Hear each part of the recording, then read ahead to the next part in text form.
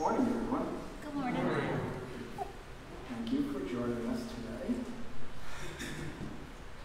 And if you are visiting us on the web, we invite you and encourage you to join us in person when you can in Mayfield Village, Ohio. All baptized Christians are welcome to share Holy Eucharist with us. The services are followed by a coffee hour where we get to know each other. This week, Father Steve's office hours will be Wednesday and Thursday instead of Tuesday and Thursday. That's also in your announcements. The next several formation lessons will explore the Book of Common Prayer, and the first session on that will be next Sunday after church.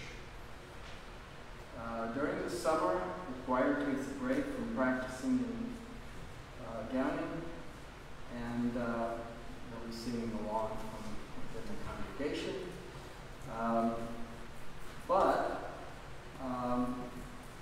We have a tradition of asking the congregation for hymn requests.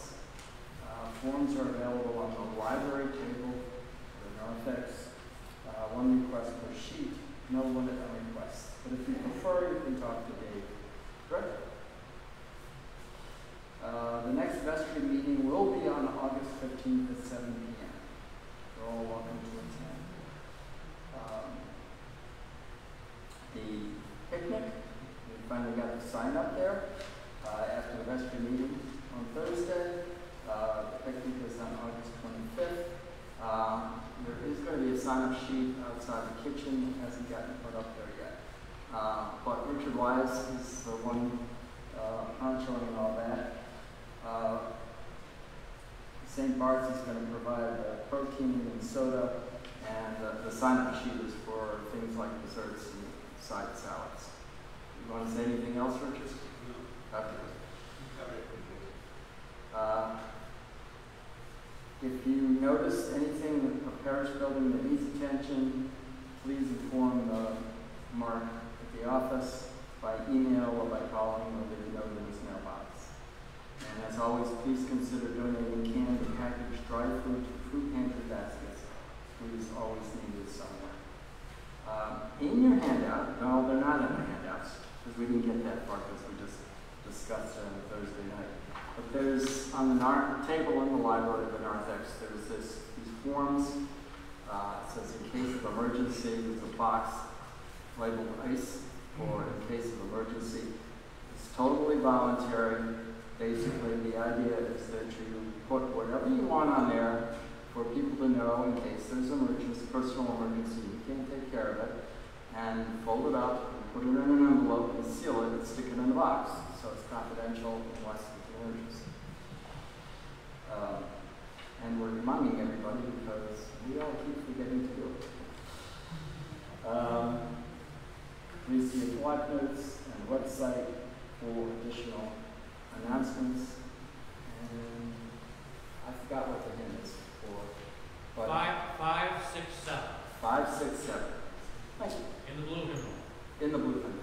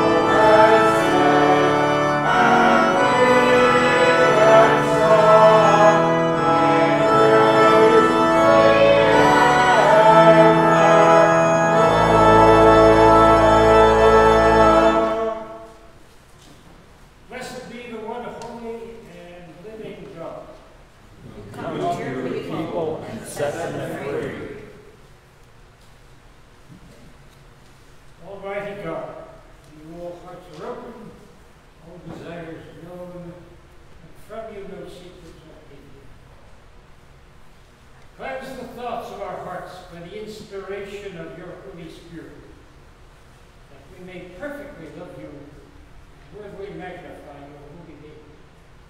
On Christ. Amen.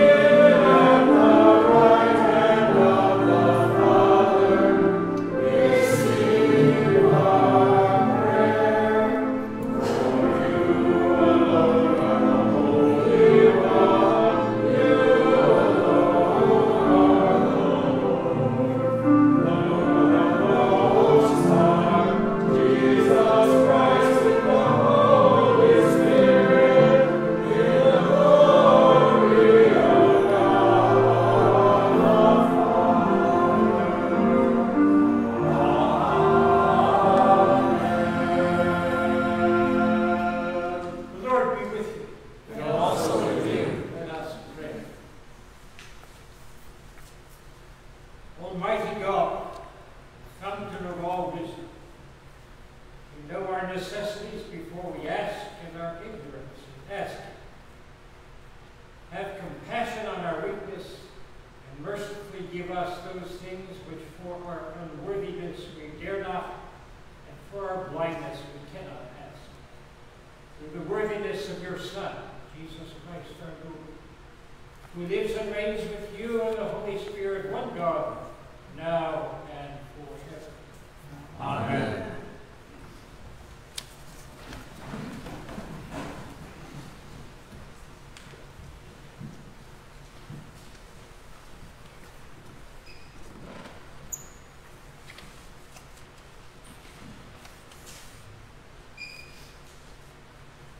A reading from the second book of Samuel, chapter 7, verses 1 through 14a.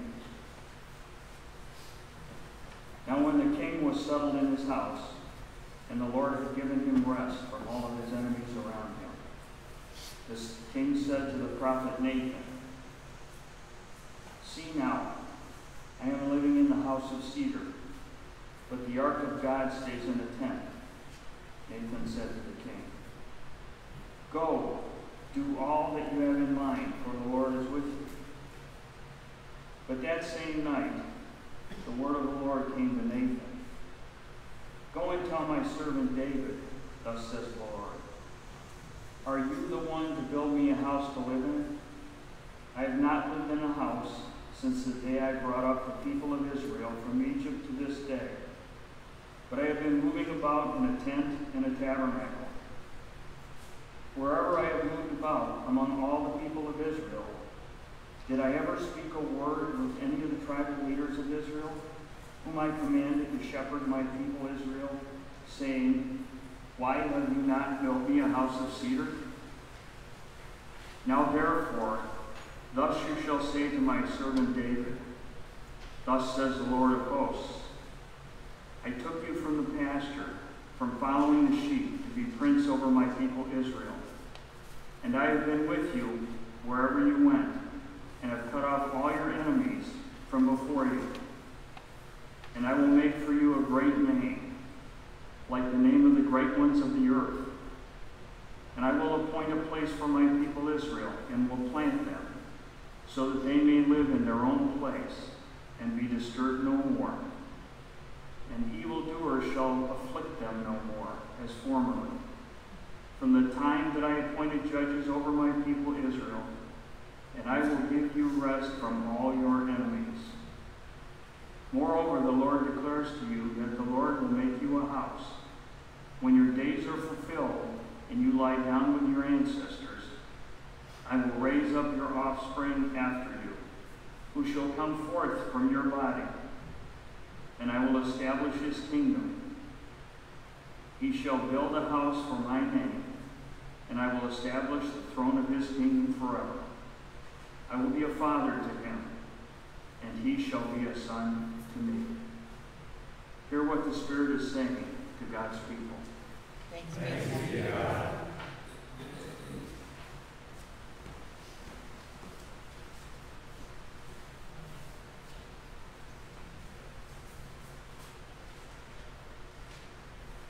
The portion of the Psalter appointed for this day is Psalm number 89, part 2, verses 20 through 37, and is found on pages 715 and 716 in the Book of Common Prayer.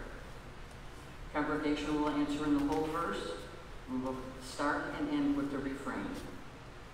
The Lord has made a covenant with David. I have found David, my servant.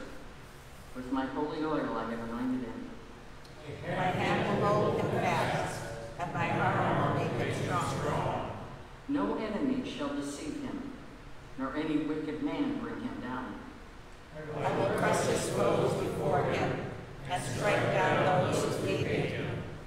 My faithfulness and love shall be with him, and he shall be victorious through my name. I shall make his dominion extend from the great sea to the river. He shall say to me, You are my Father, my God, and the rock of my salvation. I will make him my firstborn, and high over the kings of the earth. I will keep my love for him forever, and my covenant will stand firm for him.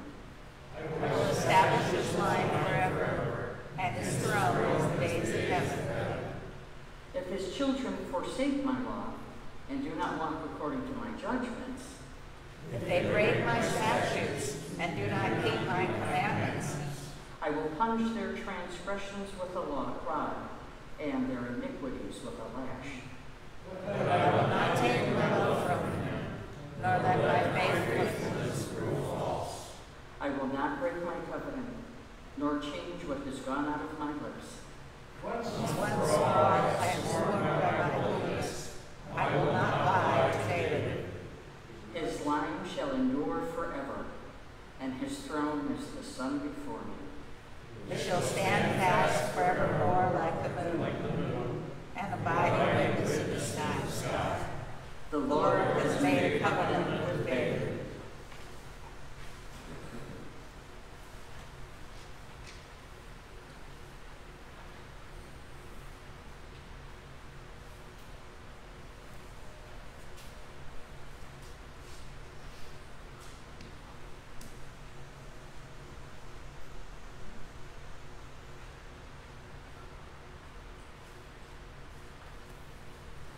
A reading from the Epistle to the Ephesians, chapter 2, beginning at the 11th verse.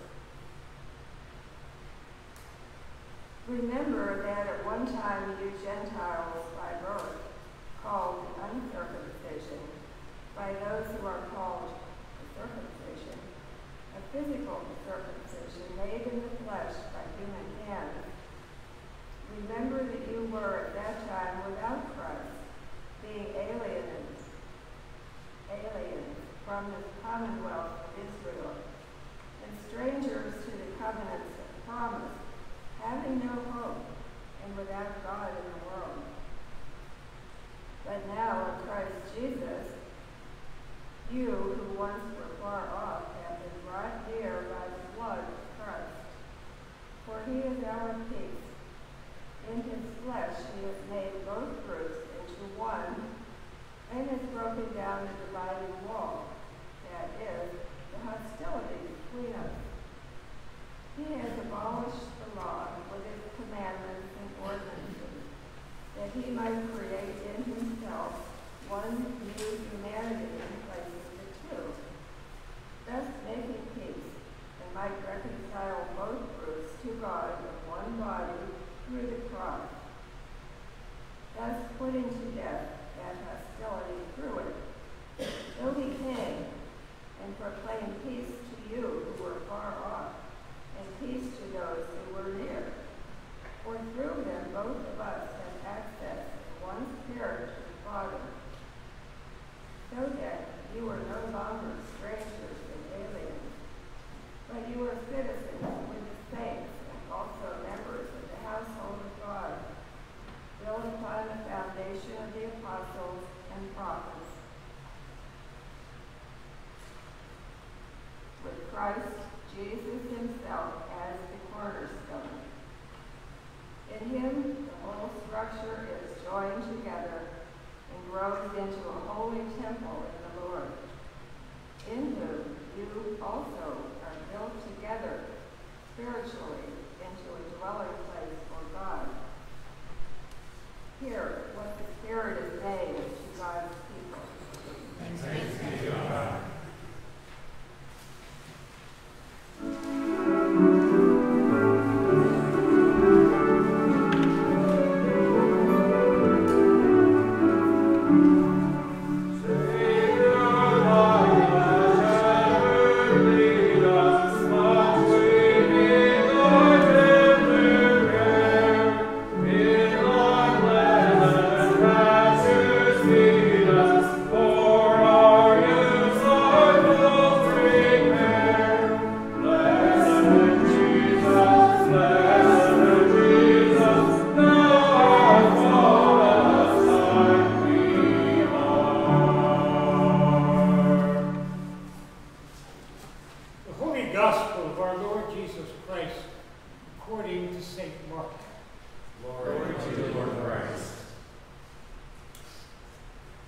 The apostles gathered around Jesus and told him all that they had done and taught. He said to them, "Come away to a deserted place all by yourselves and rest a while." For many were coming and going, and they had no leisure even to eat. They went away in the boat to a deserted place by themselves. Now many saw them going and recognized them, and they hurried there on foot from all the towns and arrived ahead of them. As he went ashore, he saw a great crowd, and he had compassion for them, because they were like sheep without a shepherd. And he began to teach them many things. When they had crossed over, they came to land at Gennesaret and moored the boat. When they got out of the boat, people at once recognized him and rushed about that whole region and began to bring the sick on mats to wherever they heard he was. And wherever he went, into villages or cities or farms, they laid the sick in the marketplaces and begged him that they might touch even the fringe of his cloak. And all who touched it were healed. The Gospel of the Lord. Praise to you, Lord Christ.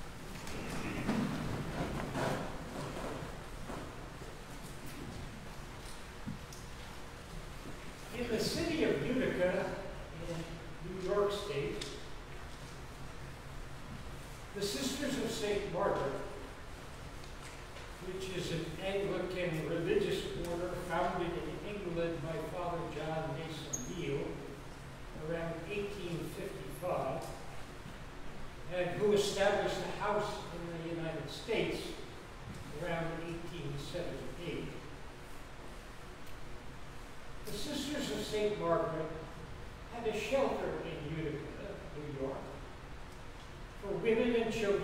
found themselves temporarily homeless.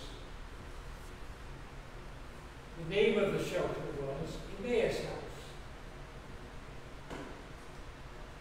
And just about every Wednesday during the 17 years I was chaplain to the sisters in Utica,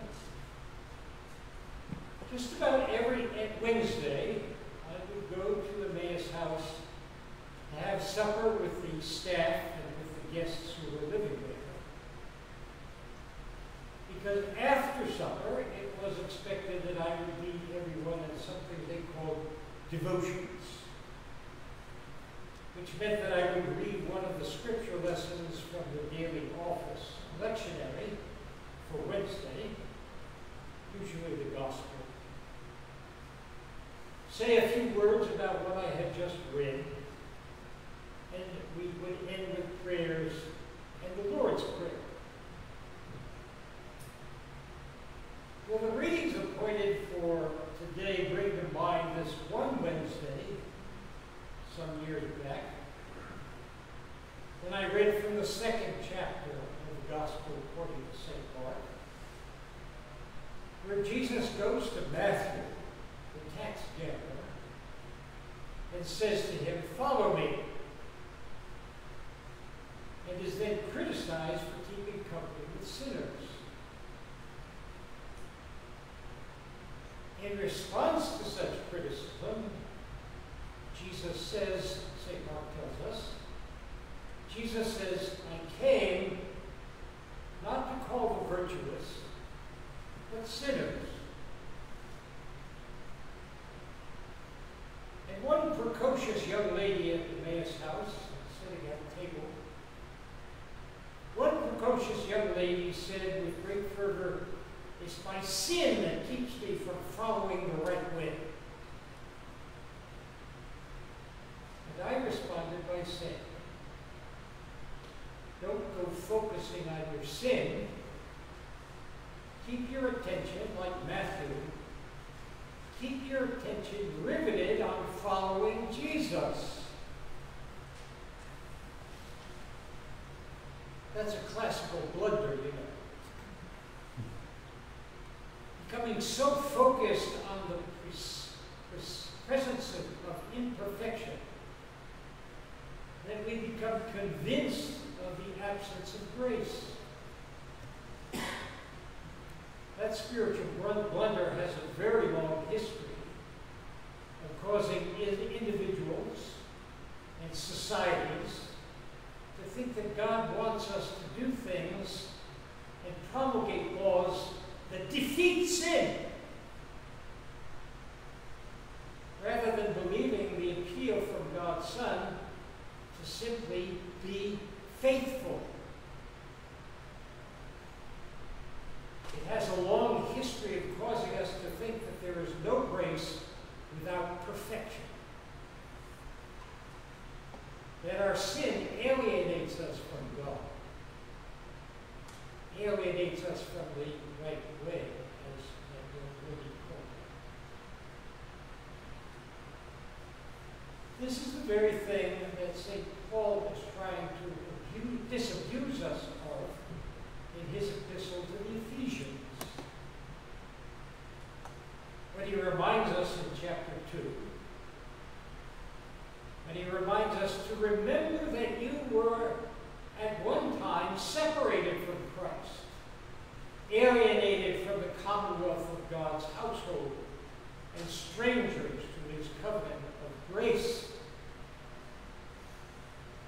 But now, in Christ Jesus, you who were far off have been brought near in the blood of Christ. For he is our peace, who has made us one by abolishing in his flesh the law of commandments and ordinances, that he might create in himself one new humanity.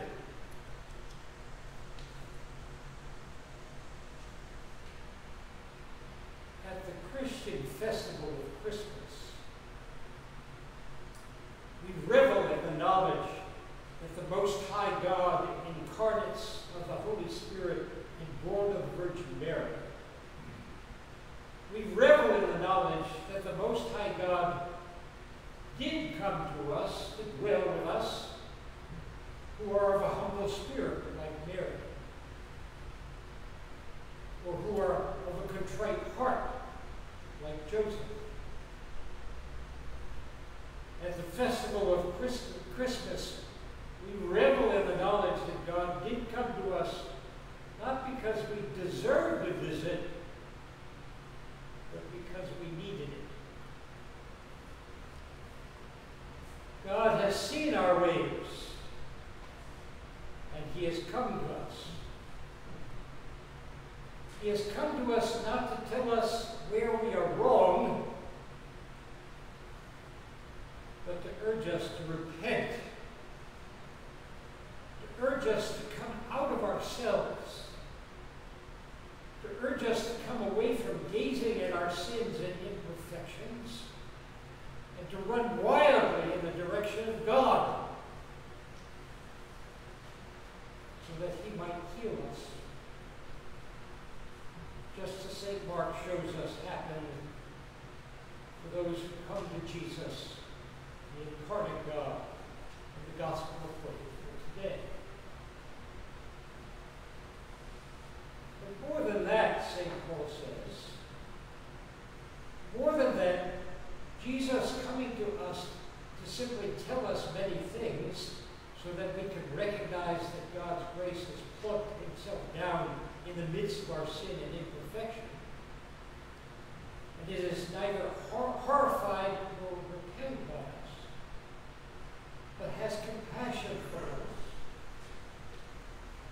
More than that, St. Paul also tells us that in Christ you have been brought near to one another in the blood of Christ.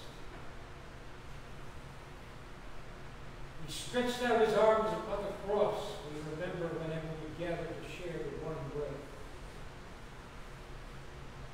Jesus stretched out His arms upon the cross and offered Himself in obedience to the Father's will, a perfect sacrifice for the sins of the whole world.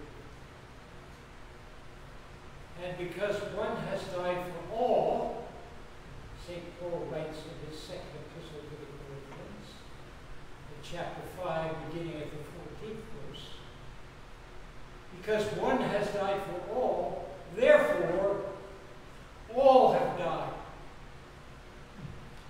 And those who live no longer for themselves, but for Him who for their sake died and was raised. Jesus is our peace, St. Paul tells us today.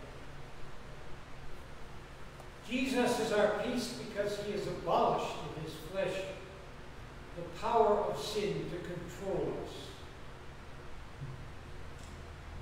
He is giving us something else to look at, apart from the ugliness of our sins. Oh, sure, we can and we will continue from time to time to err and stray like lost sheep, as we confess on page 41, and page 62, and page 320 of the prayer book. We will from time to time err and stray like lost sheep, but we are not sheep without a shepherd. We have a shepherd who has defeated sin's lions, tigers, and bears, who want to drag us off into the darkness. We have a shepherd who has defeated our lions and tigers and bears by dying upon the cross in order to reveal to us the beauty of God the Father's unconditional love for each and every one of us without distinction. At the cross, Christ pronounced unconditional forgiveness for all of humanity, making us one. And at the empty tomb, Jesus revealed the power of His grace to dispel the darkness by undoing the effects of sin. This is the thing that is at the heart of the Christian faith. It is the very foundation of your baptism into the resurrection life. That in the midst of human sin, there is grace. And the grace of God in Christ Jesus does not require perfection from you. It only requires faithfulness. Amen. Amen.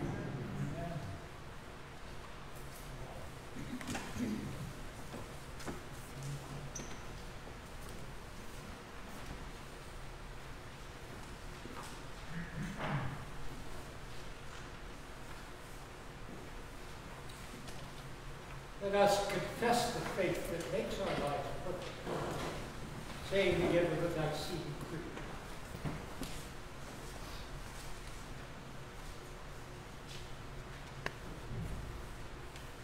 We believe in one God, The Father, the Almighty, maker of heaven and earth, of all that is seen and unseen. We believe in one Lord, Jesus Christ, the only Son of God, eternally begotten of the Father, God from God, light from light, true God from true God, begotten, not made, of one being with the Father. Through him all things were made. For us and for our salvation, he came down from heaven.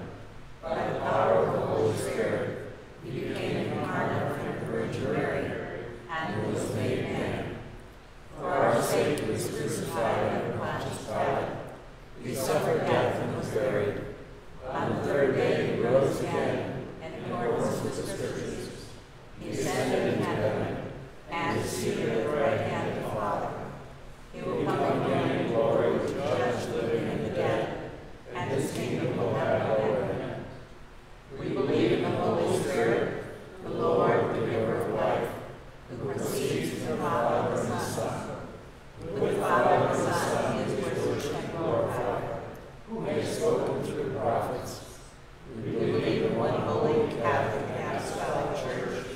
We acknowledge one baptism for the forgiveness of sins. We look for the resurrection of the dead and the life of the world to come. Amen.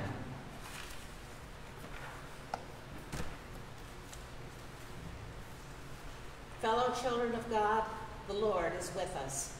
The Almighty is compassionate and hears our prayers. So let us pray, compassionate God. Have mercy on us. Loving God, through the waters of baptism, you have accepted us as members of your household. Through Jesus Christ, you have made us your dwelling place. Have compassion on our weakness. Work powerfully through your church. We pray especially for Justin, the Archbishop of Canterbury, Michael, our presiding bishop, Sean, our bishop, our presiding bishop-elect, Anne, our bishop, Steve, our priest, and John and Vinny, our wardens. In our diocesan prayer cycle, we lift up Trinity Church Alliance, St. Mark's Canton, St. Paul's Canton, and Trinity Church Coshocton. Compassionate God, Have mercy on us. Lord Jesus, you proclaim peace to those who are far off and those who are near. You make strangers and aliens citizens of your kingdom. We give you thanks for your welcome, steadfast love. Compassionate God, Have mercy on us. loving God, your covenant with your creation you will never break. Give us the will to live at peace with all you have made and guide our leaders to seek your peace. We pray especially for Joe, our president, Mike, our governor, and Brenda, our mayor. We ask your guidance and wisdom during the upcoming election cycle. Compassionate God, Have mercy on us. Lord Jesus, you look at the hungry and the poor with compassion. Fill our hearts with the same compassion. Inspire us to love and serve those with whom we share our community. Compassionate God, Have mercy on us. Lord Jesus, in your presence is healing and strength. We bring to you our sick and suffering, especially Jim and Deb, Mr. and Mrs. Main, Myron and Nancy, Richard and Mary, Al, Alexandra, Andrew, Ann, Barb, Bernice, Betty, Bob, Bree, Bruce, Dan, Darren, Dale, Deanna, Debbie, Diane, Donna, Doug, Florence, Gina, Glenn, Greg, Harriet, Holly, Jackie, Jan, Janet, Jeff, Jennifer, Jerry, Jim, Joe, John, Judy, Julie, Lauren, Linda, Margaret, Mary, Molly, Nancy, Patrick, Peter, Patsy, Sally, Sarah, Scott, Shirley, Sophia, Steve, Vita, and Vinny. Compassionate God, Have mercy on us. for those observing birthdays this week, especially Wes Matthews, and those observing anniversaries this week, especially the two of us. Compassionate God, Have mercy on us. for those serving in the armed forces of the United States, especially Danielle Campercioli, Sophia Surgeon, Duncan LePage, Ethan LePage, David Marcinski, Jessica Ramirez, and Anthony Worst. Compassionate God, Have mercy on us. loving God, we commend to you the dying and the dead, especially Tom Smith. Bring them, we pray, into that heavenly country where with apostles and prophets they will live forever with Jesus Christ. Compassionate God, Have mercy on us.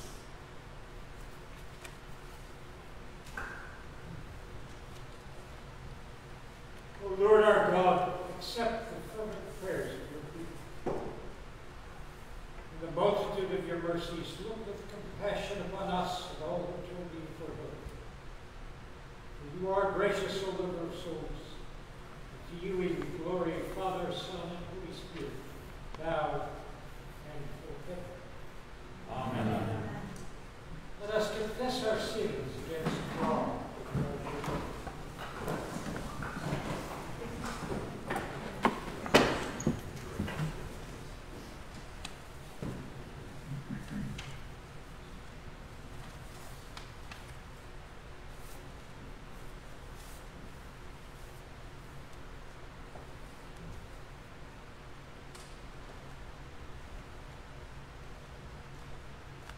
God of all mercy, We confess we have sinned against you, opposing your will in our lives. We We have denied denied your goodness to each other, in ourselves, and in the world we have created. We We repent of the evil that enslaves us, the evil we have done, and the evil done on our behalf. Forgive, restore, and strengthen us through our Savior Jesus Christ, that that we may abide in your love and serve only your will. Amen.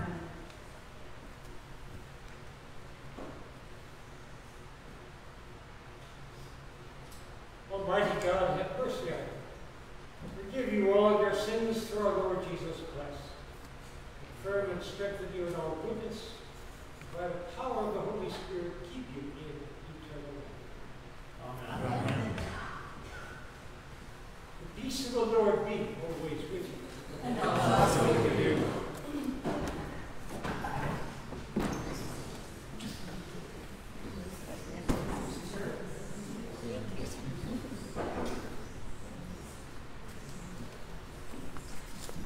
Happy anniversary to you. Thank you. Walk in love as Christ loved us and gave himself for us, an offering and sacrifice to God.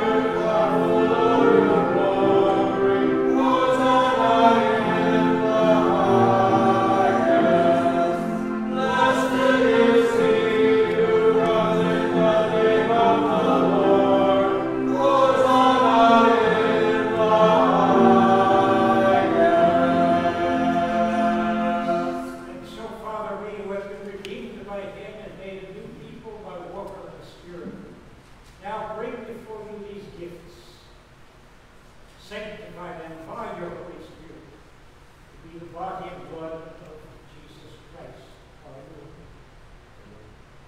who on the night he was betrayed took bread, said the blessing, broke the bread, and gave it to his friends and said, "Take, eat. This is my body, which is given for you. Do this for the remembrance of me."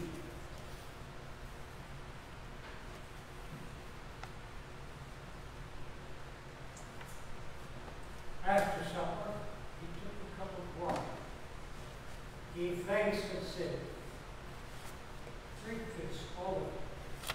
This is my blood of the new covenant, shed for you and for many for the forgiveness of sins. Whatever you drink, do this for the remembrance of me."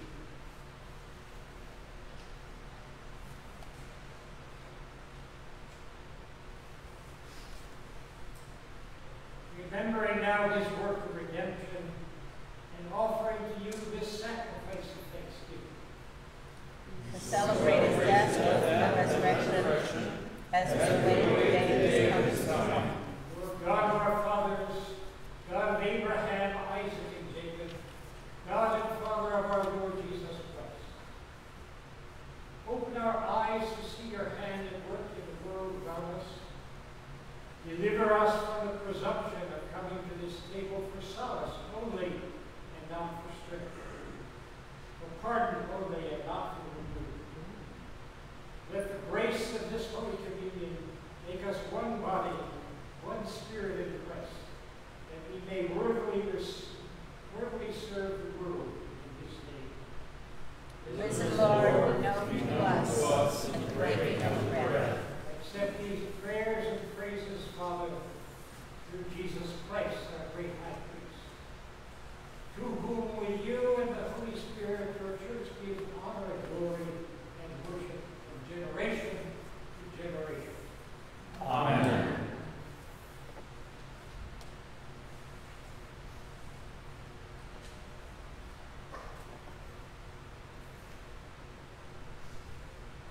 Now, as our Savior Christ has taught us, we are moved to say, Our Father, who art in heaven, hallowed be thy name. Thy kingdom come, thy will be done, on earth as it is in heaven. Give us this day our daily bread, and forgive us our trespasses, as we forgive those who trespass against us. And lead us not into temptation, but deliver us from evil. For thine is the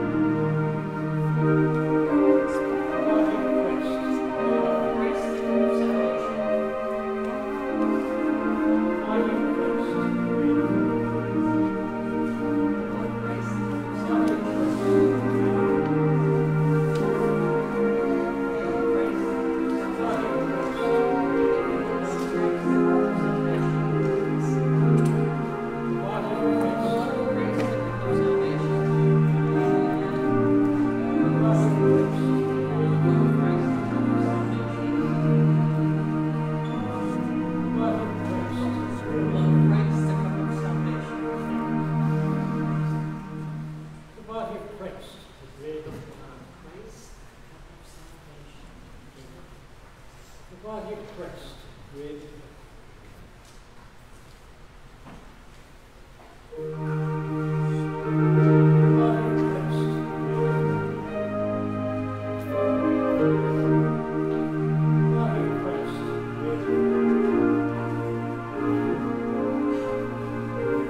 The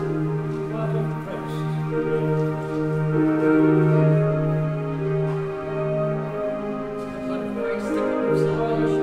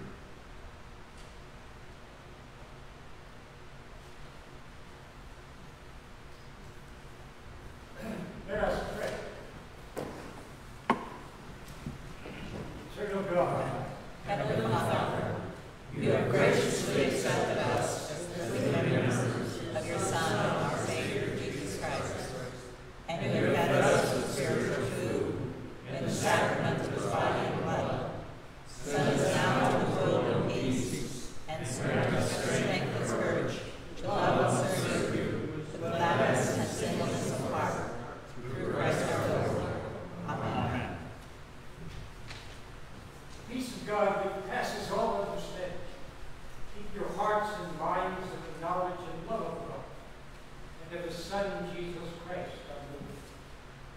The blessing of God Almighty, the Father, and the Son, and the Holy Spirit be most with you.